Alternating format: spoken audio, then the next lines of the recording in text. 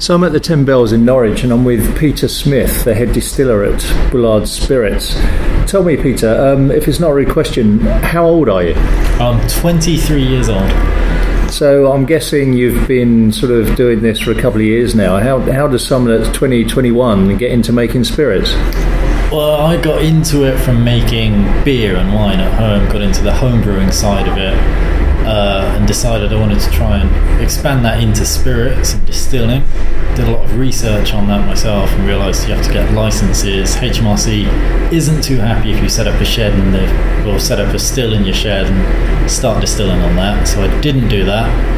But I did manage to get an internship at the Cotswolds Distillery, which is where I sort of formally learned making whiskey and gin and some of the liqueurs that they do there. So did you have a hand in the Cotswolds dry gin? Not in the recipe, but I did make a couple of batches, sort of threw the ingredients in the still and watched over it a couple of days. So what brings you to this area, to Norwich then, from there? Well, after the internship ended, I decided distilling was definitely for me, so I thought I want to continue this, and at the time found that the independent gin company here at Bullards was looking for a distiller, so I applied, came up for an interview with Craig, my colleague now, and bought a bottle of rum that I found in the shed. He liked it, and now I'm here making my own gin. Great, thanks very much, Peter. Thanks for your time, and good luck in the future.